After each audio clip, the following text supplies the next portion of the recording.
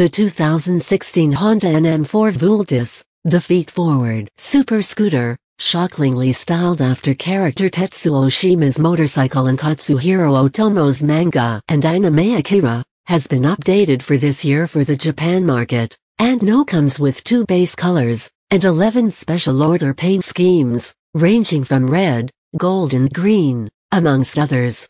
The NM4 Vultus also receives some minor updates for 2016. New is a redesigned exhaust can, but little else. The original NM4 Vultus came out in 2014, brought to the market in a rather staid matte black that didn't flatter its polarizing looks. There were 2 versions in Japan, the NM4-01 and 02, with the 02 coming with hard panniers that somewhat improved the scooter's looks, while the rest of the world made do with the NM4-01. The funky LCD instrument panel could also change color to suit rider preference, cycling through a range of 25 shades, thus allowing the screen to match the paint job.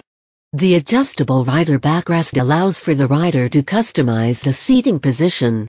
The 2016 NM4 uses the 670cc parallel twin, 8-valve, liquid-cooled PGM engine derived from the rest of Honda's range of super scooters such as the Integra and Connecticut series, and an automatic 6-speed dual-clutch transmission.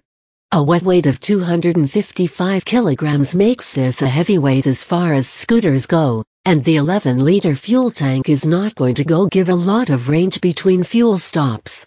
ABS and Honda's combined braking system come standard on the NM4. Never being a popular seller in the rest of the world, excluding Japan, perhaps this is the impetus the NM4 Vultus needs to boost sales for 2016, coming with a selection of colors, much the same way car manufacturers do it. The 2016 NM4 has a listed price of $10,994 and comes with optional accessories such as a taller windscreen and passenger backrest. The special colors adds approximately $185 to the retail price.